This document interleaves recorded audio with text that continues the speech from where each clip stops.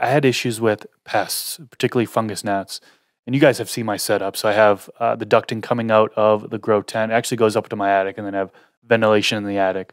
But I was having an issue with fungus gnats in my tent. And I was even, taking the whole plants out, doing what I need to do to the tent, bringing fresh soil back in.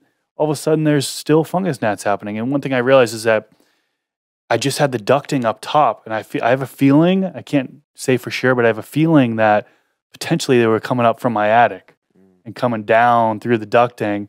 I was using pantyhose at the end of the ducting, as kind of just to block off that area. Yeah, so they're not able to come back into that or go up into the attic.